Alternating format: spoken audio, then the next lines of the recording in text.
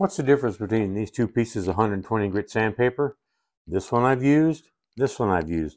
This one, I can't read out what number it is on the back of it because it's been obscured by all the dust that's collected on the back.